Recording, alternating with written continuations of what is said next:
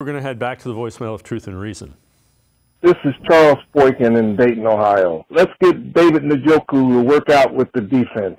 David Njoku needs to work out with Jim Schwartz. Jim Schwartz will get his hands together. He would have him catching 500 balls a day off the jug machine. He'll have his hands so raw he'll have to catch the ball. Go Browns! Well, this is from David Njoku yesterday. Great team win. He's saying his play was unacceptable. Got to do better. Thankful for my brothers for fighting till the end. 1-0. He had 15 targets, 7 catches, had some drops. But we did find out, he said it, and Kevin Stefanski confirmed it. He went home and started working at his jugs gun at home. So he's a step ahead of our caller there. Again, he's got to catch those, but he knows that. He knows he's an important role of this.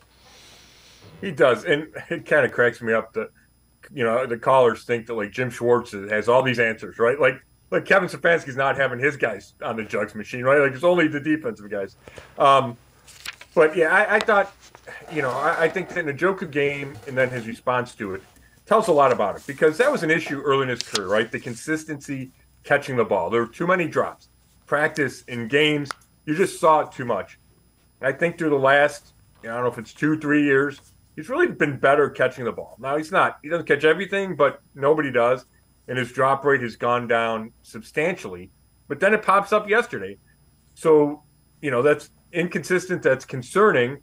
The Browns are able to overcome it. He still had 7 catches. He had a big catch late, a couple big catches late. But I think the important thing is the growth in his maturity. 5 years ago, he probably doesn't go home and get on the jugs gun. But he did, and he proved it to his coach, and he thinks that he cares enough to do it, to talk about it, and to tell his coach he's doing it. So, it's a little weird there that he FaceTimed his coach to show him that, but I think it's a good sign overall, and I think you have seen a gradual progression from Njoku where he is one of the best tight ends in the league now.